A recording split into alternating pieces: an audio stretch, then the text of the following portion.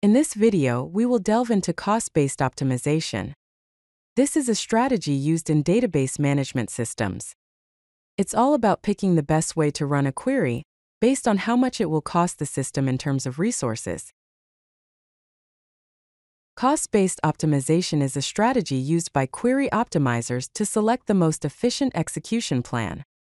The query optimizer estimates the computational resources required for each potential plan. It then chooses the plan with the lowest estimated cost. Cost metrics include central processing unit, that is CPU usage, input-output, that is I/O operations, and memory requirements. In the diagram, we start with a structured query language, that is SQL query, which is then passed to the query parser. The query parser breaks down the query into a format that the database can understand. Next, the cost-based optimizer takes the parse query and figures out the best way to execute it. Finally, the optimal execution plan is selected. This plan is then used to retrieve the requested data. Several factors are considered during cost-based query optimization. These include CPU cost, I/O cost, memory usage, and network cost. CPU cost measures computational effort required for operations like sorting data, evaluating expressions, performing joins, and aggregating results. I/O cost estimates disk operations required for reading data pages from disk, writing temporary results, considering sequential versus random access patterns, and buffer cache utilization. Memory usage considers memory requirements for hash tables for joins, sort operations, temporary result storage, and query execution buffers. Network cost evaluates data transfer costs in distributed systems for data movement between nodes, remote query execution, distributed join operations, and result set transmission. Key statistics used in cost-based optimization include table cardinality, which is the number of rows in a table, column value distribution, index selectivity, data skew measurements, and histogram information. To gather statistics in Postgres, use the analyze command followed by the table name. For example, analyze employees. In Oracle, you can use the dbms_stats.gather_table_stats procedure. You specify the owner name, table name, and estimate percentage. Let us examine the join methods and their cost models. First is the nested loop join. For each row in the outer table, it scans the inner table for matches.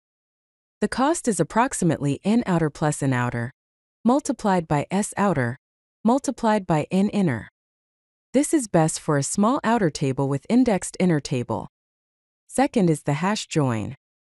This builds a hash table on the smaller table, then probes with the larger table.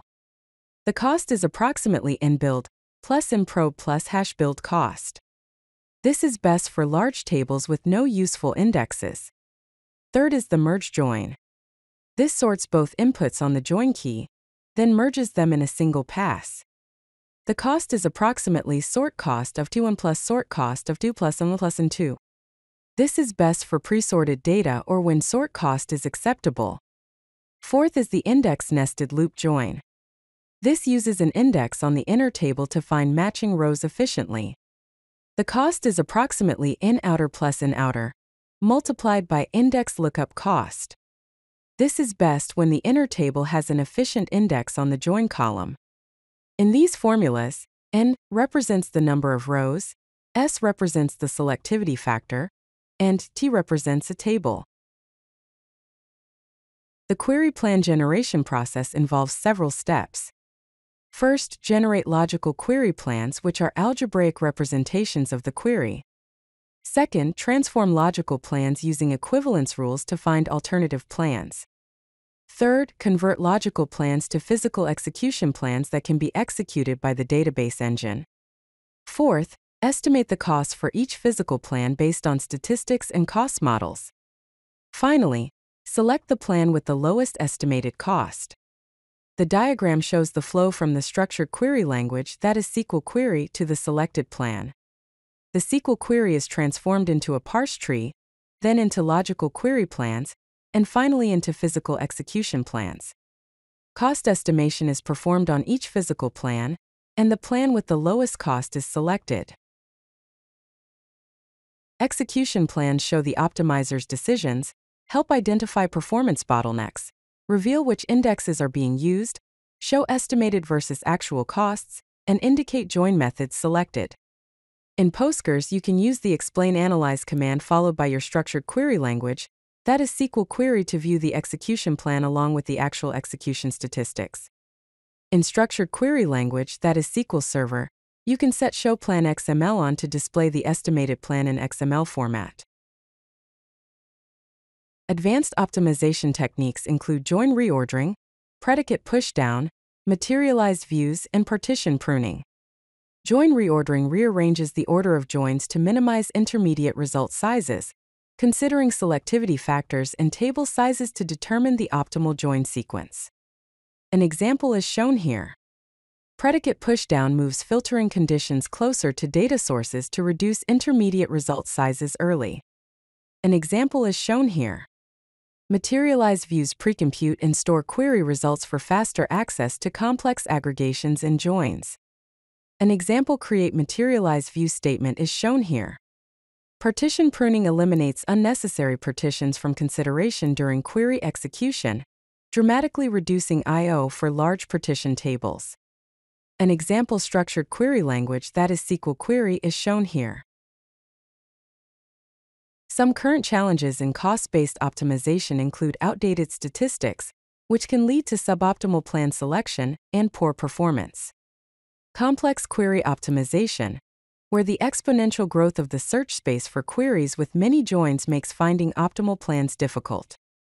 Parameter sensitivity, where plans optimized for specific parameter values may perform poorly with different inputs, also known as parameter sniffing. And skewed data distribution, where uniform distribution assumptions often fail with real-world data, leading to inaccurate cardinality estimates. Future directions include machine learning-based query optimization, adaptive execution plans that adjust during runtime, cloud-specific cost models for distributed databases, automated index and materialized view recommendations, and self-tuning database systems. Cost-based optimization selects execution plans based on estimated resource usage, using statistics to make informed decisions about access methods, join techniques, and operation ordering. If you like this video, hit that like button and don't forget to subscribe. Visit codelucky.com for more such useful content.